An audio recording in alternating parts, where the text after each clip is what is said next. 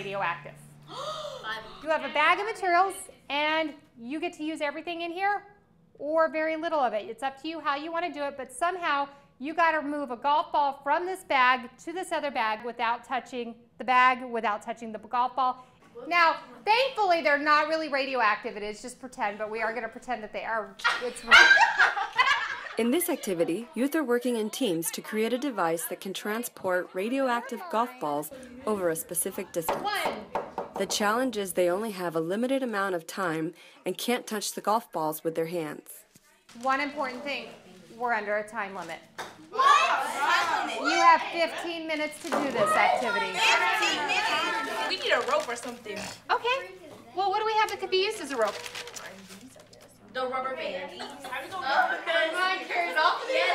a good way to carry it over there, but I don't know how it's going to drop out. I'm trying to make it like a scoop, wrap it around, and then we can take it out of there if we can. We about to get it. No touching the... I'm not touching it. I'm touching it. You can't touch your bag. You're so close. I know.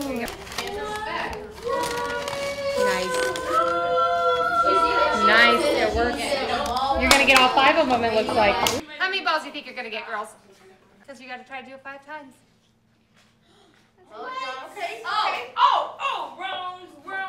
Drop. So it's not just about getting a design that works. It's also following through and being patient to get it into the end.